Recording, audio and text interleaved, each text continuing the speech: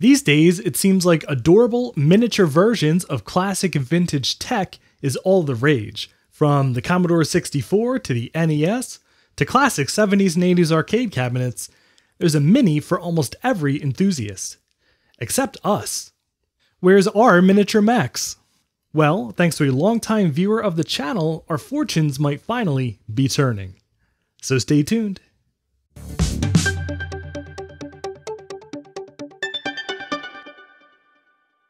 So this incredible 3D printed case was sent in by longtime viewer and supporter of the channel, Taylor, who, funny enough, sent it in this cool vintage Griffin iCurve box, the invisible stand that's perfect for holding up your titanium PowerBook next to your Apple Cinema display. And remember when every company was just putting I in front of literally everything? And he also included this super nice note inside of the box where he says, "I'm such a fan of the channel, I have to say thank you. Please enjoy the Pi case and Action Retro inspired Macintosh, both of which I've 3D printed. Cheers, Taylor." And here is that Action Retro inspired compact Macintosh, which is in my favorite colors, purple and gray. And I have to glue it together, but it also comes with this cool little keyboard and a little mouse too.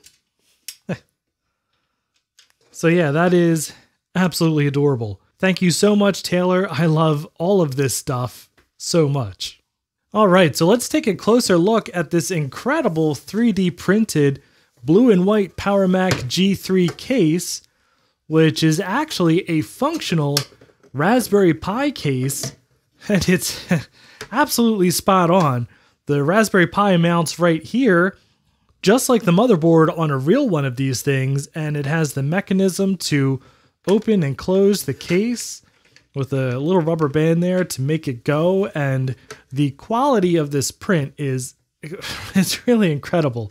I mean, it's got the translucent plastic that it's really translucent, and it has the opaque blue, which to my eye really looks like the blue of the real one of these. I mean, I had one of these way back when, and yeah, this really looks like it. It has a place on the bottom for a fan and kind of a cool grate where the original fan went, which I guess you could kind of glue a fan there too for extra authenticity.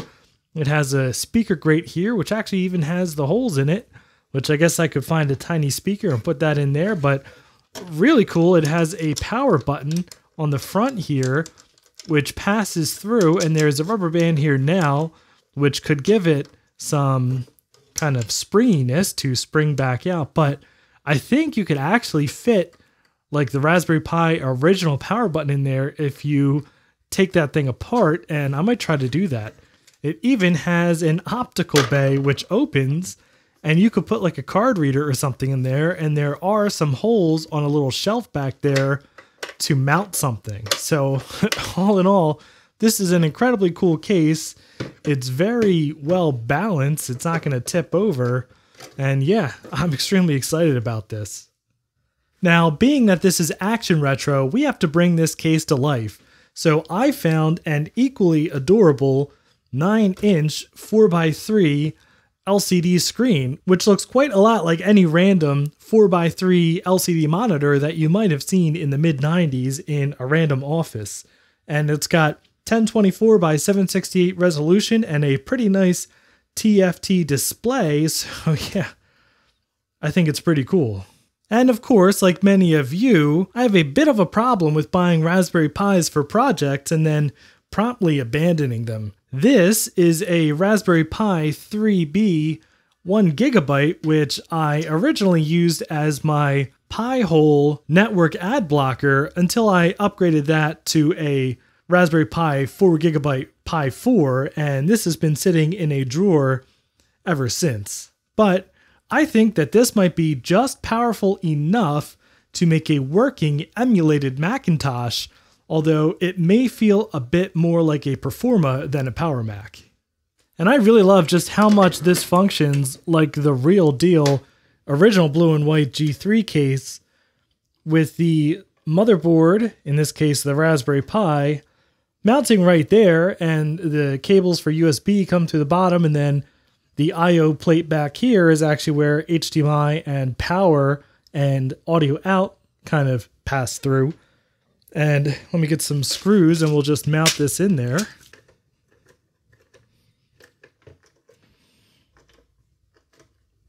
Next, I do want to put a fan in there, and I have this little tiny fan, which surprisingly is not for a Raspberry Pi. This actually came off of a Sonnet upgrade heatsink where I had to remove 2 of these fans to fit it into my G3 beige desktop, which I'll link that video right here because that's one of my favorite computers ever. But this will also fit in the space here, although it's kind of a very whiny fan, so we'll see what it sounds like, but yeah, it should connect just fine. Okay, well, unfortunately, this fan is not going to work, and let me show you why.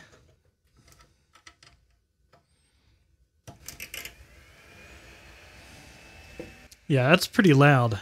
I don't think that's going to cut it.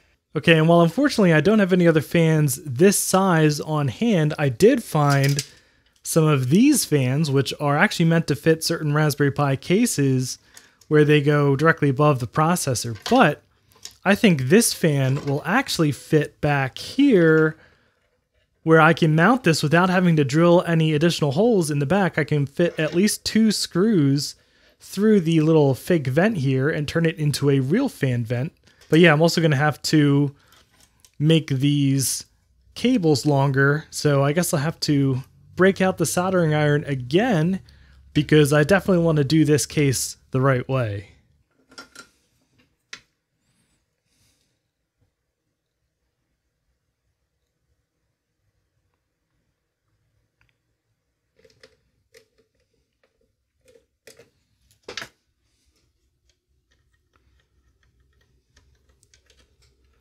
There we go, the fan mounts in there rather nicely with 2 screws, and that's not moving at all. And this fan also has something else very special about it, which I'm really excited for. Let's see if you can guess what that is. Put your guess in the comments below. And then for the power button, I've disassembled the kind of standard Raspberry Pi power connector, which has this little button inside, which is one of those clicky on-off buttons. And as you can see, it's pretty big on the inside, so what I did was I ordered some smaller ones, which are those, again, clicky buttons, and I think this is going to fit in the front of the case perfectly. And all we have to do is connect this between here, and then connect this to the Pi, and we'll have a clicky button in the front of the computer. Yeah, so if we just pull this back, and we'll re-glue that later, and pull out this power button, our little clicky button fits right in the front there and can be held in by this bracket, and then there we go. We have a white power button on the front of the computer, and then we can kind of maybe even cut this and glue it so it sticks out a little bit more. But yeah, clicky power button. So what I'm going to do is solder some extra wire onto here so that just the one red wire runs through that clicky power button, and these can come out the back because of course one has to plug in here and this one has to take power from the wall outlet or whatever you have your Pi plugged into. So yeah, let me solder this stuff together.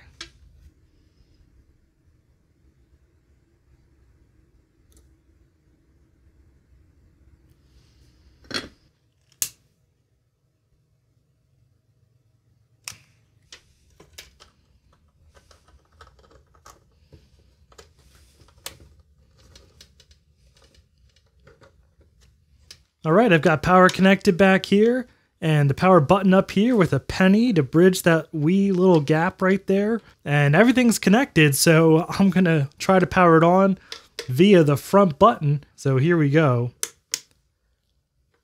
It worked. Check it out. Our blue LED fan, which should make nice use of this translucent case.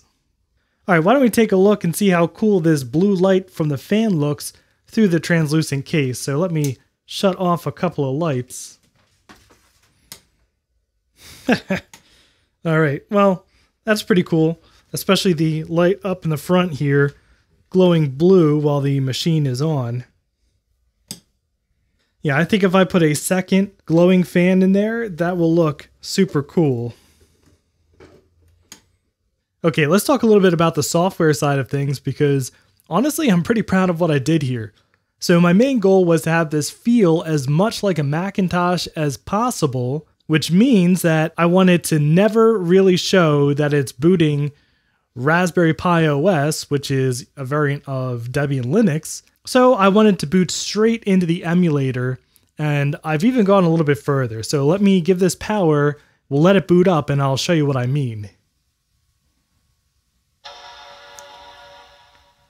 That's right, it chimes. Not only does it chime, but it also loads a Happy Mac screen immediately upon booting, instead of showing all of that crazy Linux stuff that normally flies across the screen.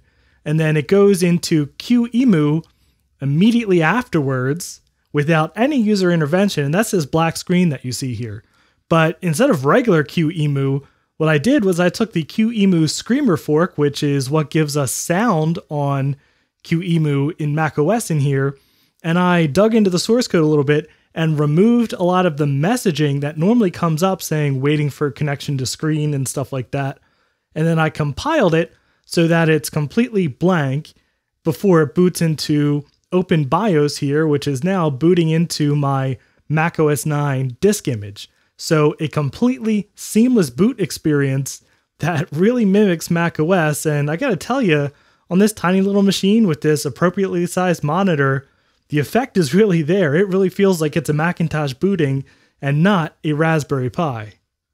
Okay, now it's going into the Happy Mac for the second time, which is actually the real first time the emulator is starting up in macOS and booting into macOS 9.2. And if you want to try this out on your own Raspberry Pi, I'll include an image of my SD card that I've made, and you can flash that to an SD card, put it in your own Raspberry Pi, and you'll have a Raspintosh of your own.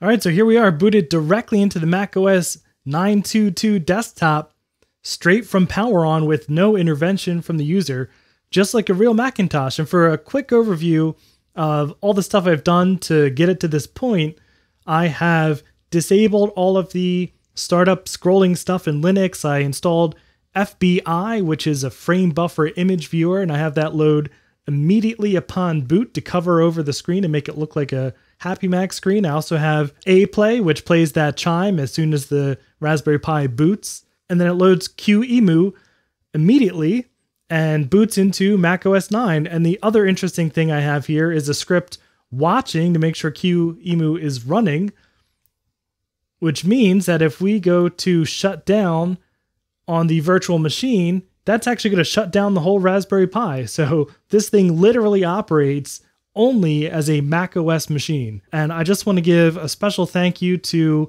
the people in my Discord who actually helped me with some of this stuff and figuring it out and making it as seamless as possible, especially user Valeda, who had some really awesome ideas. Okay, so the default desktop looks pretty good, but this background is just not going to cut it. So let's pull open my 12-inch PowerBook G4's shared folder.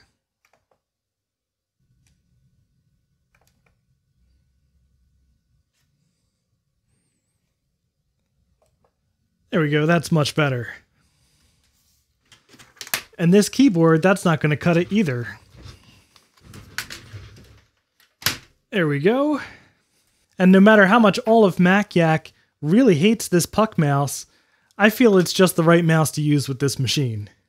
Alright, now I know this thing is slow, but why don't we try a little bit of light gaming on here? So we have Doom 2, but before we run that, I think we might want to lower the screen resolution just a little bit.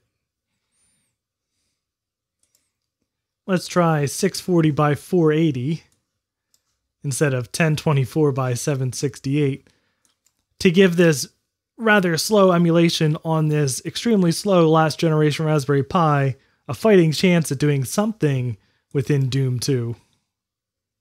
Alright, well, there is a bit of lag here, even trying to navigate the menu.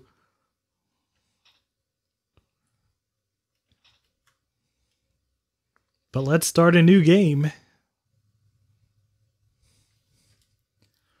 All right, well, we're in game, and yeah, it does work. I'm gonna say that if you're looking to build a retro gaming machine, this is not the way to do it. Yeah, and actually I think something has gone wrong with the game because the enemies are ignoring me.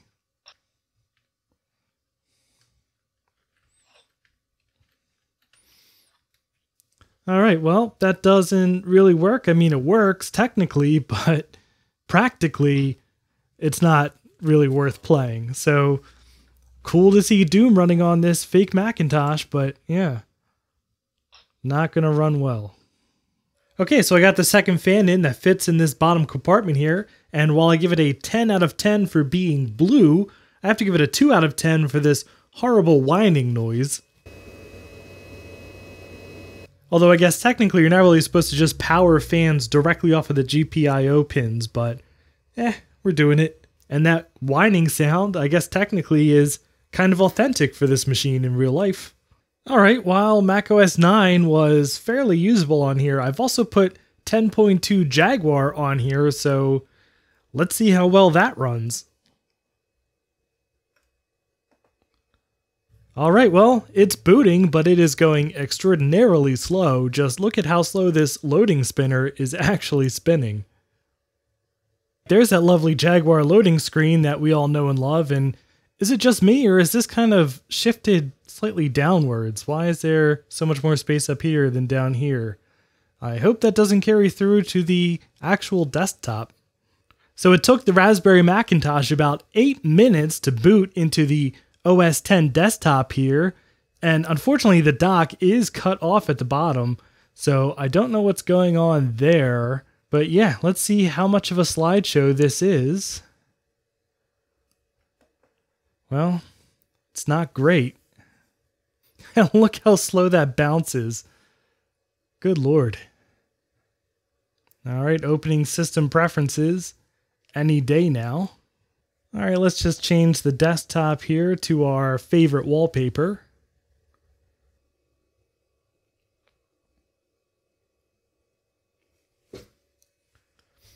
Alright, well, that was incredibly painful.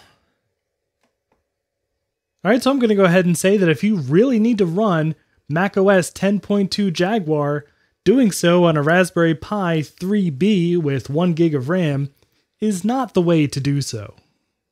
Okay, so that'll do it for the miniature PowerMac G3 Blue and White, which I think came out great.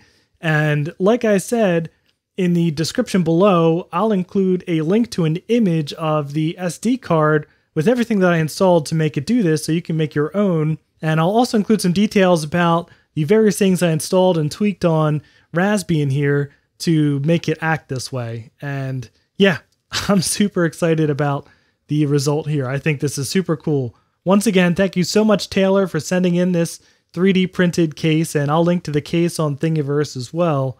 So yeah, if you enjoyed this video, I'd appreciate a thumbs up, and if you'd like to see more miniature and full-sized Macintosh shenanigans, please subscribe, and thank you very much for watching.